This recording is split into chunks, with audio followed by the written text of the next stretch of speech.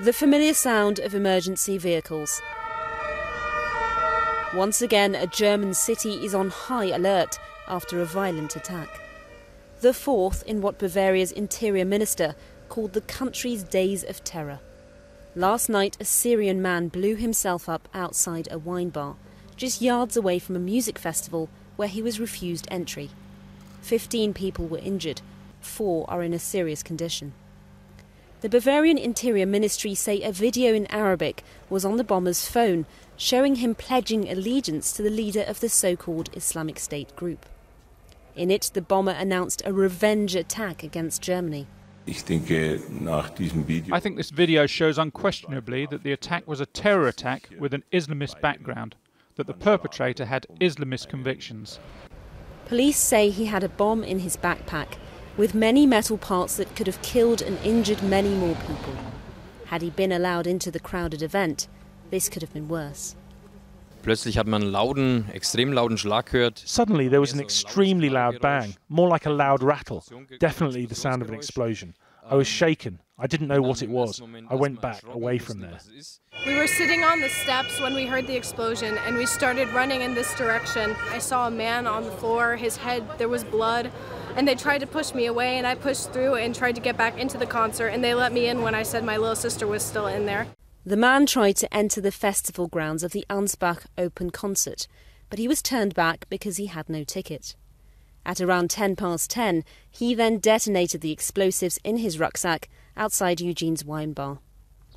The bomber lived at this shelter with other migrants and refugees. Officials say his application for asylum in Germany had been rejected because he was a registered refugee in Bulgaria and he was due to be deported there.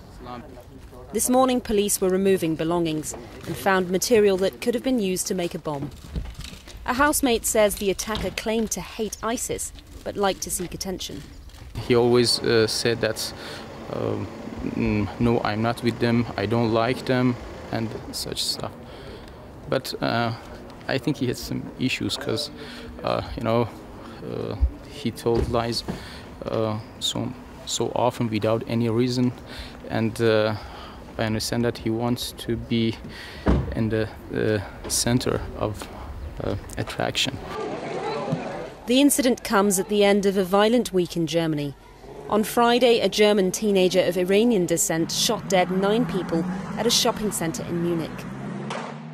The shooter had a history of mental illness and may have been inspired by the far right. On Sunday, a 21-year-old Syrian man wielding a machete killed a woman in what police believe was a domestic dispute. All this after an attack in which a 17-year-old asylum seeker, armed with an axe, injured 5 people on a train in Bavaria. He was shot dead after the attack, which was claimed by the Islamic State group. The fact that this bomber was an asylum seeker will fuel further debate about Germany's open-door refugee policy. The country's interior minister defended Angela Merkel's approach, pointing out none of the attackers have been from the group of refugees who arrived last autumn, after Merkel's declaration that Germany's doors were open to those in need. But his words will do little to silence those calling for tighter controls over refugees arriving in Germany.